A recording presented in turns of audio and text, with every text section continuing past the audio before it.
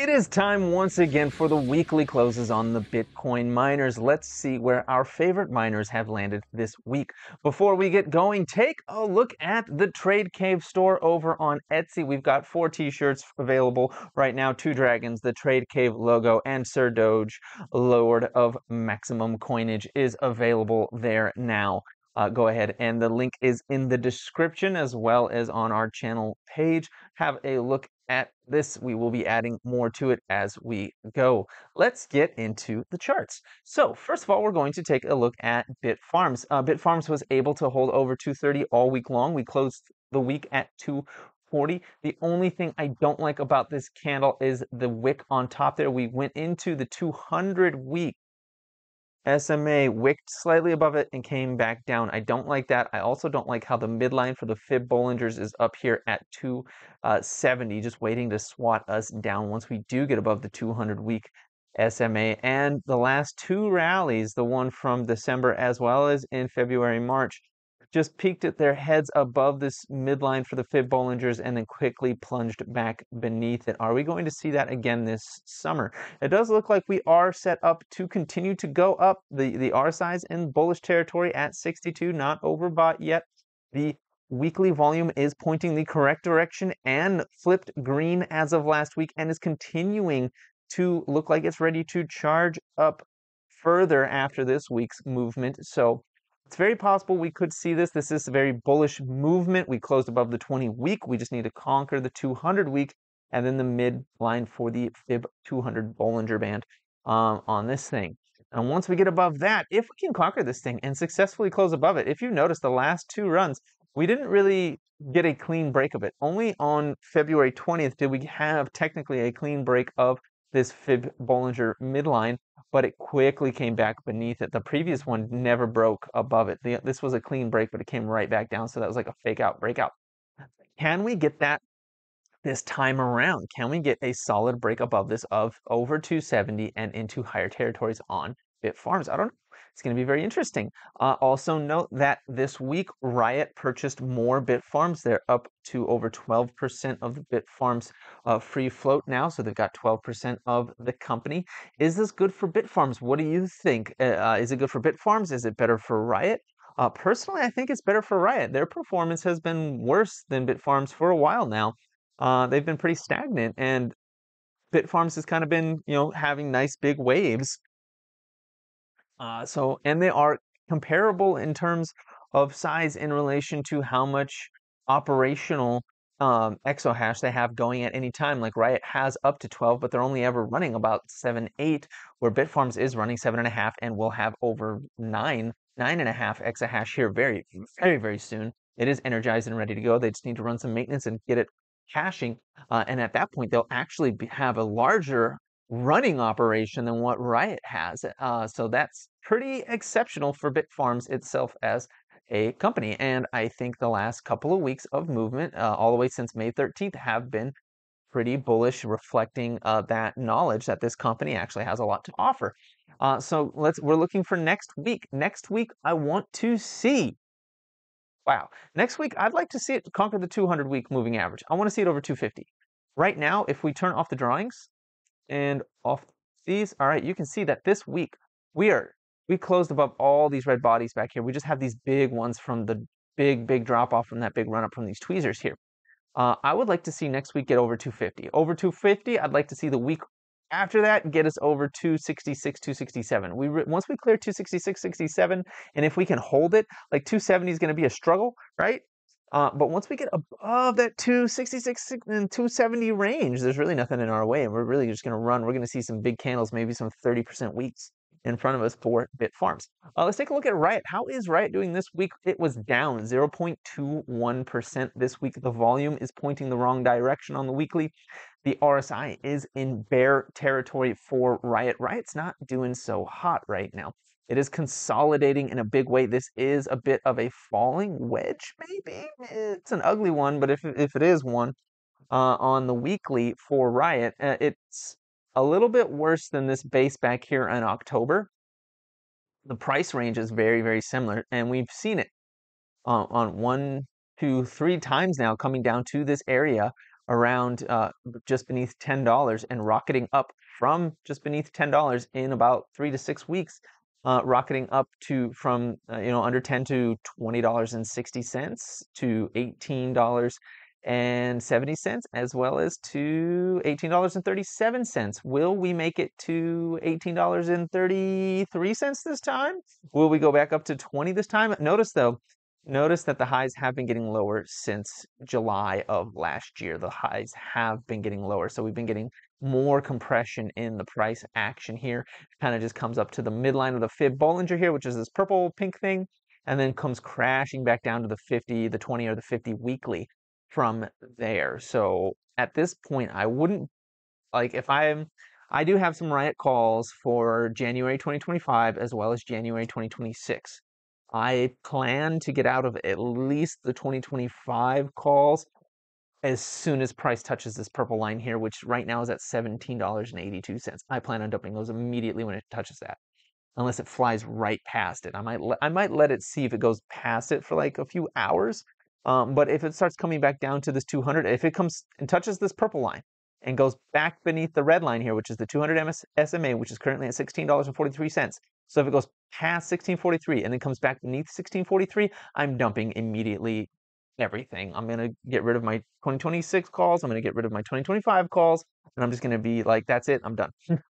Now, of course, this is not financial advice and not a suggestion to buy, sell, or hold any asset whatsoever. That is just my plan. And that is my plan because if you look at the last 3 runs, every single time price for Riot went above the 200-week SMA and then came back beneath it, it dumped hard. And I don't expect this time to be any different if that happens again. So if it goes over the 200-week and then comes back beneath, I am done. I am running and waiting for it to base back down around $9 if that happens. That is my game plan with Riot. Now, if it gets above this purple line here at 1788 and holds, if it gets above that and holds, I'm looking for a run up to about $26 on Riot. That is completely reasonable based on this previous price action, based on where the fib Bollingers are landing. Yeah, if we get above that and hold above that 1788, 1790 range, we're very easily, we could go up into the mid to high 20s on Riot if that happens. But if it comes back down beneath 1640, 40 something, 30 something here, wherever this red line is, the 200 SMA, if it gets back beneath the 200-week SMA, I'd be looking for it to come back to $9. So I would immediately just eject myself from those positions.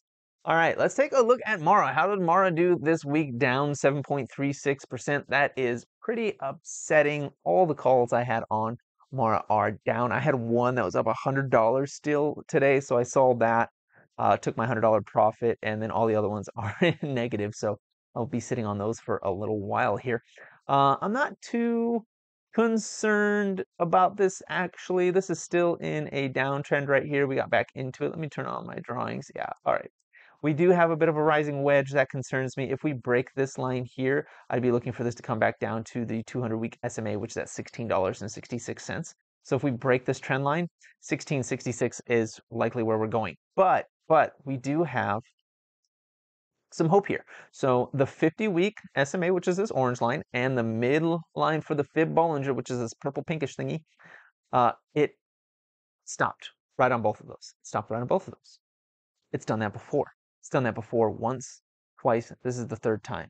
Okay, now sometimes third tap is the charm and breaks through things. Sometimes that is further confirmation of support or resistance. In this case, we bounced off of it. If we can stay above $19, so $19 is where we must stay above. If we can stay above $19, I think this is going to hold. And I think that this whole area right here is going to be liquidity that we will use to launch ourselves up to the top of the range here again of this area here, which is about $22.78. So if we hold above $19 next week, I'd be looking for a very swift reversal in the later half of June, taking us up to about $22.74. Now, if $19 breaks, $16.66 is where I'm looking at next, and I'll be pretty upset about that. So I would like to sell my calls. That would be great. All right, let's move on to CleanSpark. CleanSpark has been getting so concentrated between $18 and $15. We came back down towards the $15 level again. We closed down at 15.58 on Friday. We are down. We went as low as 15.34 on the week, so that sucks. I'm not really enjoying that. The RSI has been just hanging out about 50 since April. Since the beginning of April, the RSI has barely budged off of 50. It went as high as 62 and then 657 for a while, and it has been getting weaker and weaker. Now, if the next time price comes up to this yellow line on the RSI, which is currently at 57.58, and does not break above it, I'm going to be pretty distraught about that, to be honest. That's going to upset me a lot. I'm not going to like it. The volume's going the wrong direction. Now, is this the ATM at work? Is this them issuing shares, diluting us? Is that what's happening? Is that what's at work here? It could be. I kind of hope that's what's going on and not something else. I hope they're kind of just diluting shares. You know, it gets up to 18, they dilute it back down to 15. Gets up to 18, they dilute it back down to 15 until they're out. And then when they're out of ATM, then it's just pure price action roaring up, because it does stop right at 15. Even though the SMA, the 20-week SMA is now above that level, the 5 is way above that level. There's no real reason for us to continue to keep stopping at 15. We just do, like, right at 15 stop, right at 15 stop. This feels orchestrated at this point. Going from 18 to 15 feels like an orchestrated move at this point. And I think when we do finally break above 18, I think that's when we'll know whatever is waterboarding us down beneath $18 on CleanSpark is over, and we can move up way higher, maybe into the high 20s, low 30s, perhaps, once this is done. And I really hope it's done in the next couple of weeks.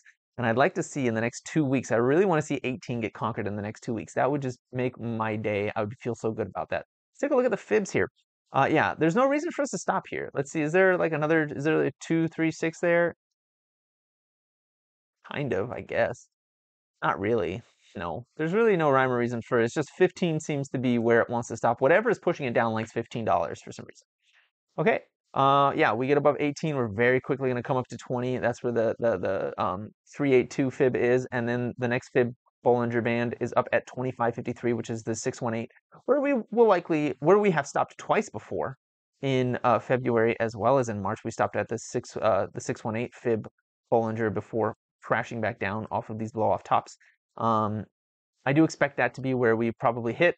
We might break through that this time though, and like come all the way up to this red one, which is all the way up here at $34. That would be super cool. Do a move like what Mara did back in March, where it ran up into the 30s. That would be pretty amazing. I'd like to see that on CleanSpark. We are still in this big kind of like larger cup motion here. We have not broken that cup and handle yet. We are still forming the handle right over here. You can see the big cup swoop down, handles forming here. Once we get above $18, the fireworks start. And the end of the move on this cup and handle, honestly, is up at around $40. So we could see that. That would be like ultimate perfection of the cup and handle. I wouldn't be too surprised if we stopped somewhere like in the low to mid 30s though. So that's what's going on with CleanSpark. Let's take a look at BitDigital. BitDigital was up 5.24% this week. This does look a little bit like a blow off top candle right here. I think this is very similar to Bitfarms. It's a little bit similar to Bitfarms. Anyways, we went up to the 50-week SMA, got rejected back down to the 20-week SMA, where we bounced back up and came back up into the middle between the 20 and the 50-week SMAs at 261. We really need to get over, 278. Realistically, over $3 is where we really need to see. But things that are interesting that I do like about this chart is that we are in bullish territory on the RSI at 57.96 right now. Okay. Our volume oscillator has flipped green as of 2 weeks ago, and it is pointing in the right direction still. It is still kind of going up at an aggressive angle. I like seeing that as well. The other thing I like seeing with those two things being true is that we have a Bollinger Band Keltner channel squeeze going on off at the top here. And when we break through that, when that breaks out, since we've been held down for such a long time, it'll look similar to like, I don't know, back here in April of 2023, where we broke out of a long-standing Bollinger Band Keltner channel squeeze. Now, this one was a lot longer, but we broke out of it. We were also at a much lower price. And look where we moved. We moved from a bottom of, well, a bottom of 52 cents. But let's take a look off of this little handle here. This is, from March, from the springtime, which is where we just came out of, we moved from just under $1 to over almost $5. Now, we did not have that squeeze in this move here, where we came down to the prices we're at currently, and we moved from 198 all the way up to 527. This time we got that squeeze going on, and we came down to the same price levels, just under $2. I think we might have a shot at taking out the 200-week moving average on Btdigital in the coming blowout here. That could very likely happen soon after the Ethereum ETFs come out, which also coincides with summer if they come out soon. That would be pretty amazing. But I would be pretty nervous here at the 200-week SMA at $5.23 right now, because the last two times we had a run, we stopped. The first time we stopped below it, and then the second time we stopped just at it and then came back down.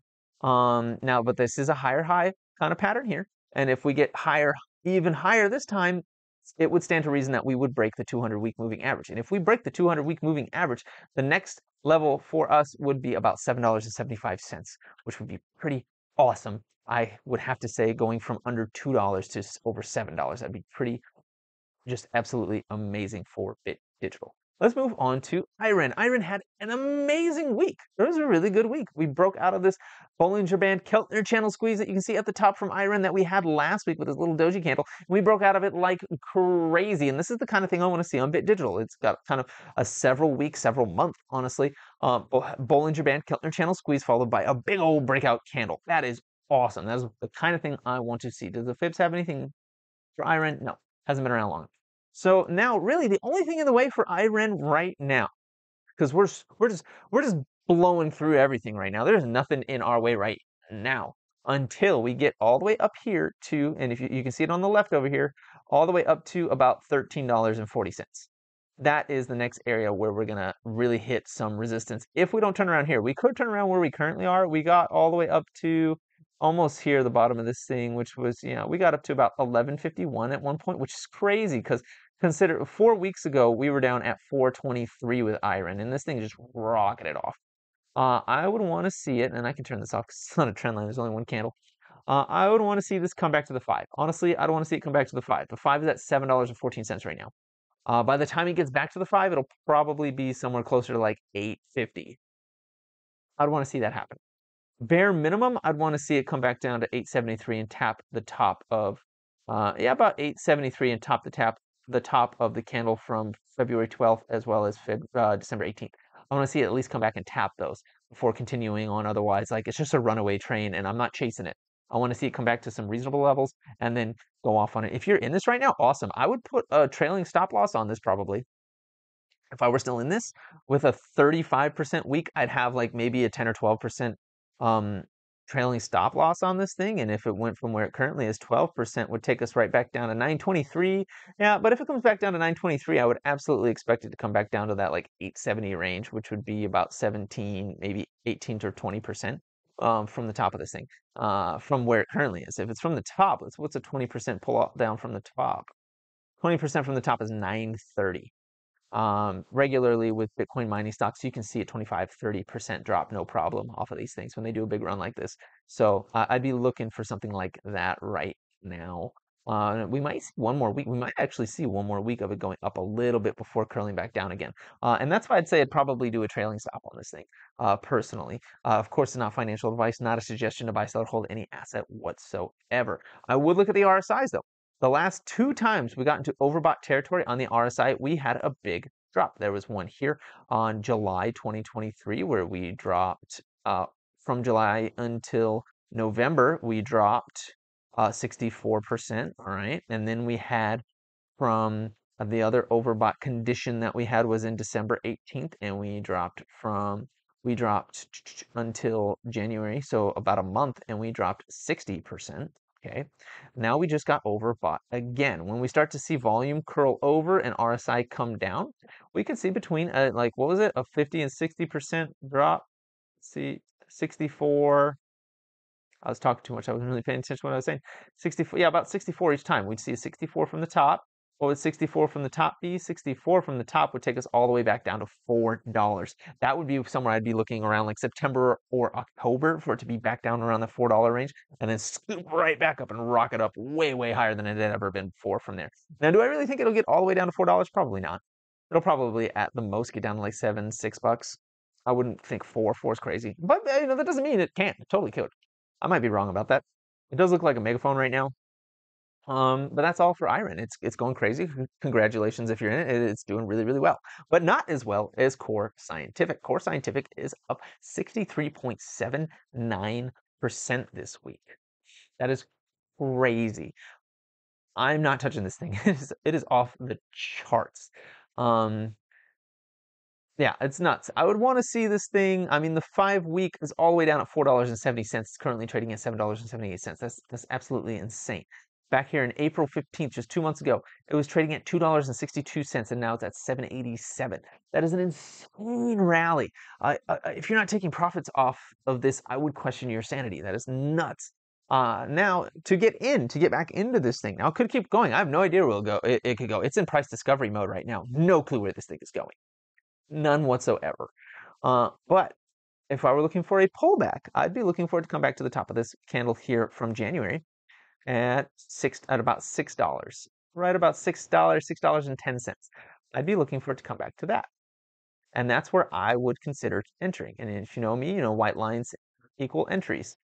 I'd be looking for an entry around there. I don't need this green one. Boop. Yeah, that's where I'd be looking. If it never gets there, then I'm probably not going to get in. And that's that. And I'll just have to accept that. This one, I don't need that. What's this all the way down here? What is that? Oh, that's a 20-week all the way down, $3.80. This I don't need. The only line I need on this right now is that white line. Honestly, that white line, and maybe this one right there. Somewhere in this range, I would pick it up between 611 and 416. Right now, it's a runaway train. Congratulations if you're in this thing. You're doing awesome. You're just taking home so much profit right now. That is just absolutely beautiful. And I hope that you are getting some of that profit and capturing it and protecting it. So that is all I've got for you today. That is the weekly closes. So many of them are bullish. A few of them are bearish. A few of them are super confusing. I hope you enjoyed that. Please check out the Etsy shop for Trade Cave. See if there's anything you like on there. Keep an eye on it as more products will be rolling out there. And with that said, please like, comment, and subscribe, and have a profitable day.